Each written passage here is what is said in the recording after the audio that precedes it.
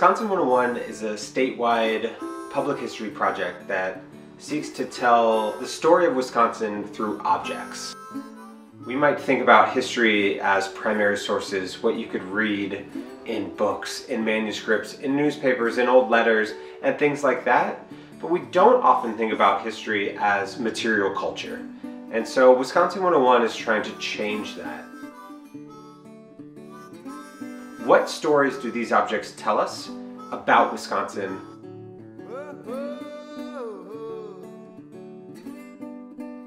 How can objects be an avenue into the past? This project is done as a partnership between the University of Wisconsin-Madison, the Wisconsin Historical Society, and Wisconsin Public Radio. It was the brainchild of Emeritus Professor of History Thomas Broman and Professor of History Sarah Thal, both at UW-Madison. When Tom and Sarah were thinking about this project, they wanted it to be different from what's traditionally seen in a university history classroom, and one avenue that they thought they could pursue to make that change was online. So they wanted this project to be web-based.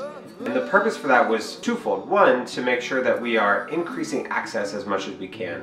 We want people to be able to access Wisconsin 101, whether they're in a 4th grade Wisconsin history course, whether they're at the high school level, or if they are a retired teacher in Dodgeville. We want people to be able to access the site. So moving it onto an online forum was important, but it also makes it much more interactive. The website is broken up into 2 different sections. We have our objects, which are divided into themes, so you can browse that and you can check those out. But we also have an extensive collection of materials for K-12 educators. We want students to be able to learn with our collection of objects, so we have specific lesson plans for some of our objects. Some of those are tied to museums and other places that students can go on a class field trip, like the Wade House, or the Wisconsin Historical Museum, or Old World Wisconsin.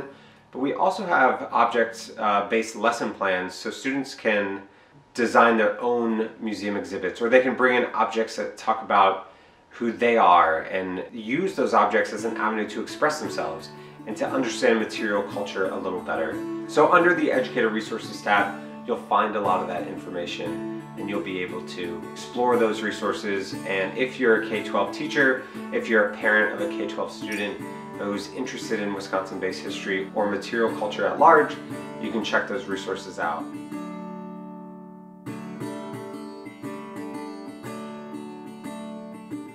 And the really cool thing about the project is that people from all over the state, whether they're students at the high school level, whether they're university students, university professors, people who work in local historical societies, or people who just have an interest in history, they're able to suggest an object and they're actually able to write that object history themselves. So this is a statewide history project, but at its heart are local histories, and that's what makes it so cool.